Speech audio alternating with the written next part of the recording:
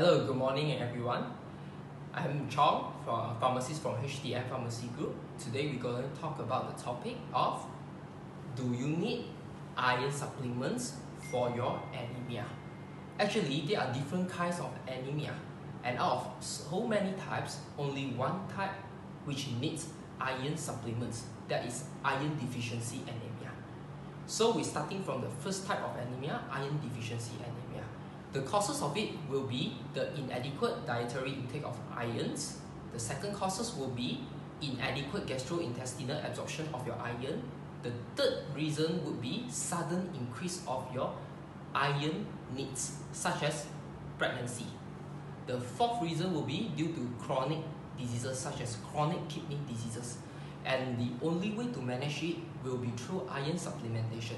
There are many iron supplements in the markets in Malaysia, and then different iron contains different elemental iron, so we must measure accurately.